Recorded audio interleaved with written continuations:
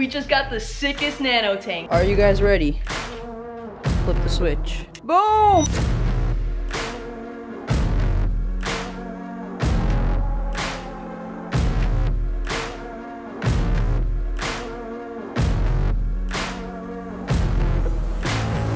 What's going on, guys? Welcome back to another Tank Tuesday. We have some super exciting stuff going down today, and we're gonna get to all that. But before we do, I think it's been a little bit since I've told you what's going on in the 65-gallon reef tank. Starting off with Mr. Harley Quinn shrimp. We got good news, and we got not so good news, and then we got some more good news again, and more not so good news. First bad news is I still got so much freaking cyano all over the floor of this tank that I am just not sure what to do anymore. Good news is that Mr. Harley Quinn shrimp is still alive. He is alive and well, and he has come to the front of the rockworks, so I can actually see him on a daily basis, which is cool. Another great point is that he has finally started to eat some starfish.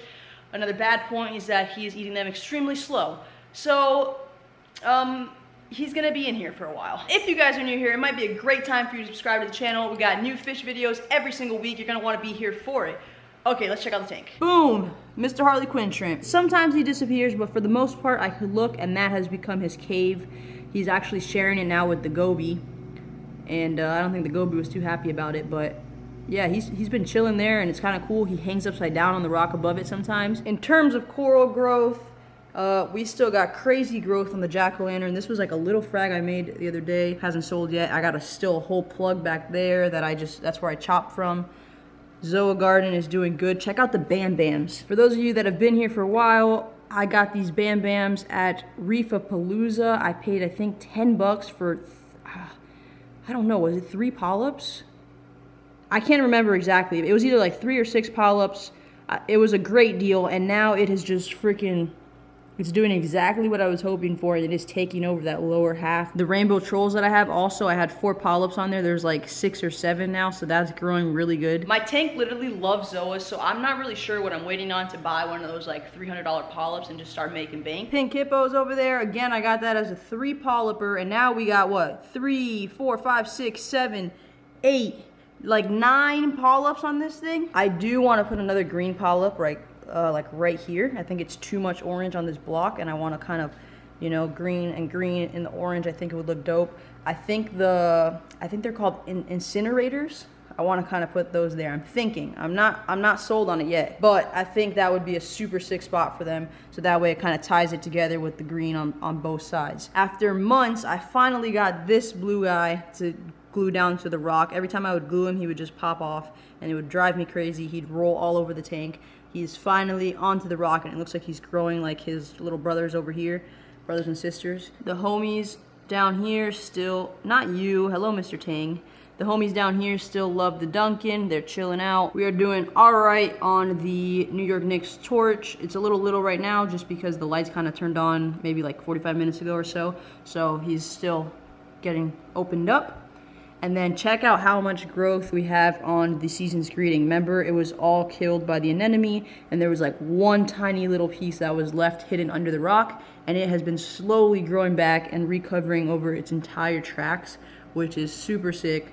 And I'm really excited that it wasn't completely killed off. One thing I didn't mention in the giveaway video, since there are a lot of you guys that are local, if you're interested in any frags, make sure to shoot me a DM on Instagram at Dream State Living. Give you guys the YouTube subscriber discount or something. I don't know, work something out. But if you guys are interested in any frags, let me know, and yeah, let me know. So that is basically the update on the tank. Everything is going good. Loving the in-tank media basket. In the back, it is just so much easier.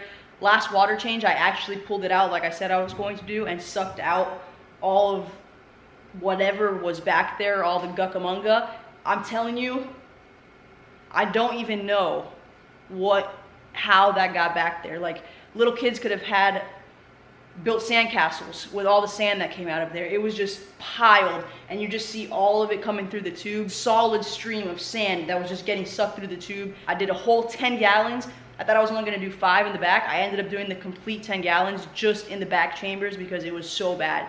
It was disgusting, but I feel a lot better now. You're about to get better too, because we're about to go into the real reason you guys clicked on this video. That's right, I got a nano tank. There it is, right there. A little 3-gallon nano tank. Marineland, heck yeah, dude. I have wanted to get a nano tank ever since I saw them for the first time at Worldwide Corals in Orlando when I went to Reefapalooza. I know it doesn't seem like that long, but you know what? Life is short and we just gotta jump on stuff when we want it. I was waiting for a good excuse because then I got the jellyfish tank and I was like, this is like back-to-back tanks. It's just a lot, you know? I'm setting myself up here, but I'm not really thinking about like the maintenance on everything. So I mean, we'll just cross that bridge when we get there. But for right now, Harley Quinn shrimp was the perfect reason to get this tank.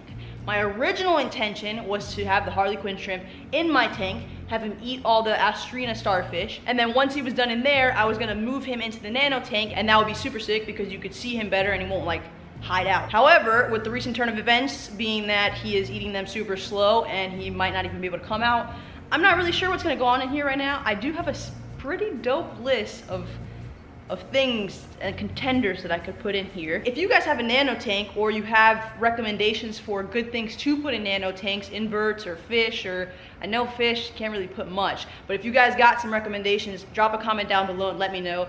I've been doing some research. There's a couple really cute things that I found and I'm kind of really excited to put them together.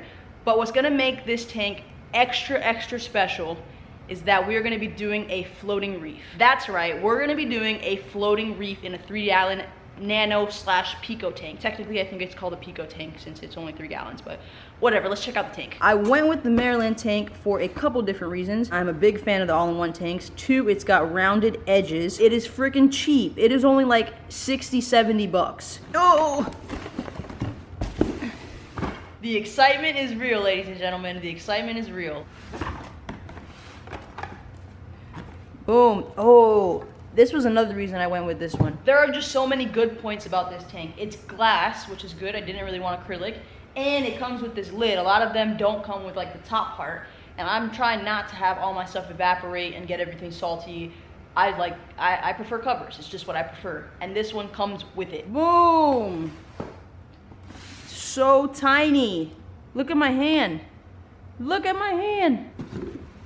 This thing is so sick. It's like a little stand that you put under. That is awesome. It does come with this LED light, which is gonna be fine for now. And I'm sure if you're not growing anything like high light, it would be okay. However, I'm pretty sure I'm gonna end up switching to the Kessel A80 blue. That's what I've seen on these tanks at Worldwide Coral. A couple of other nano tank users and stuff like that use the A80s. Everybody seems to like it. It looks like it does a good job. So I will probably end up switching to that pretty soon. We're just not there yet. We got a couple steps left in this nano tank. I don't know if I should call it a nano or a pico tank. What do you think? Check it out. All the corners are rounded like my Red Sea. Good thing I got that in-tank scraper. Scrape, scrape, scrape. Glass, so I don't gotta worry about it scratching. Oh, it comes with the whole little, oh! I didn't even know that was back there. So we got this little filter, which obviously I will probably end up replacing with just filter floss. And then it came with this. We got the whole chamber down there, so if I wanted to, I'm assuming if I want to throw some sort of rocks or something down there, I could probably do that. I haven't really looked too much into it. Or I would probably put them here, so that way it stays like contained within this little slider. This is dope. This is like a little mini in-tank, but just not. Look at this cute little pump. And it already has the little adjustable nozzle, so we could decide where we want the flow to go. I don't know if this thing oh yeah, it probably pops out this way, but we're just gonna leave it on there. So it goes on here, and then the best part is they made it so that it's slidable. So that way you don't have to take the whole thing off to feed. Well, this would be back here, maybe like that. I'm not really entirely sure.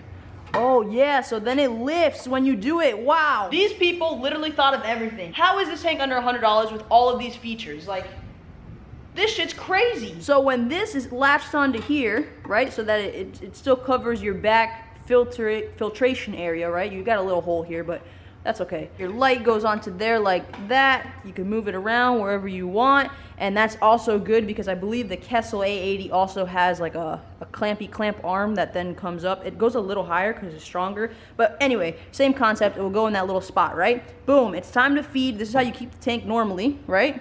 Everything's closed off, minimal, what is it called? Precipitation, I don't know what it's called, evaporation, that's the one. Open, oh, the secret door just lifts up for this glass to go under. Ready? Open, close, open, close. Look at that. That is just out of this world. Nano display tank. Putting them next to each other, this thing looks massive. I didn't even think I was ever gonna have a saltwater tank again after my BioCube from years ago, but yet here we are with a 65-gallon display tank. Now we just got a nano tank, a 3-gallon, like, solid little nano tank that we're gonna make super dope. And then not only that, the jellyfish are thriving. How did I go from no tanks to 2 saltwater tanks and a jellyfish tank? Look what you guys are making me do. And spoiler alert, I'm pretty sure I can't just stop here. We just gotta keep on climbing. So make sure you guys subscribe so you can be along for the ride. I had a couple options of where I was going to put this nano tank. Option number 1 was right here on the other side of the jellyfish tank. However, the fam wasn't too keen on it, and I feel like I just added the jellyfish tank, and I had to pull a couple arms and legs to be able to put the display tank, so I was just like, let me just put it in my room. Like, let me just, I don't really like it in my room, but we're just gonna send it. This nightstand right here is going to be the best option. I'm like an old person with all my lotions and stuff, but whatever. It will be kind of dope with the Dream State logo. Have this on blue, have that on blue. It will work out nice. So we got to clean this all out so we can put the tank right there. Boom! That is like the perfect little spot for it. I can still put some stuff on my nightstand. That's going to look really cool once we got it all set up. So we got the placement. The one thing that I haven't done yet is given this tank a water test. Now, let's face the facts. It is a super cheap tank. There is a possibility that it would leak. Let's find out. I am a little nervous, but I feel like we're going to be alright. So far, so good. Halfway. We're about to hit the min line. I definitely want to take it to the max, though. We are holding water. I don't see any leaks happening at any of the seams. That thing looks super dope. I think it's safe to say that this thing is holding water. Since I'm doing the floating reef in this aquarium, which, look how tiny it is. It's gonna be a little bit tricky, but we're gonna make it work. But since I'm doing that in this nano tank, I'm not going to fill it with water right now because I need to have that out in order to do the silicone backing and have all the rocks cure, and that's a whole nother process. So that guy could be in there. Little pump is gonna drop on down. That's the light. It's actually a pretty nice little light. I wonder how strong it is. Just slide that guy in, make sure everything's working good. And then we just gotta plug the light in. Are you guys ready to flip the switch? Boom! Oh, that's all blue. That is sick. And then we go, boom, white and blue. Boom, back to blue. That is freaking something else. This is just the dopest little tank ever. And I'm gonna have a little floating reef in here. Come on. Boom! White and blue. Boom! Blue! We got the sickest setup. I'm not gonna lie, I'm actually more impressed with this little light than I thought. Like, it doesn't look too powerful, but just the dope factor, like, it looks really good, especially with my white furniture, like, and the glass under here.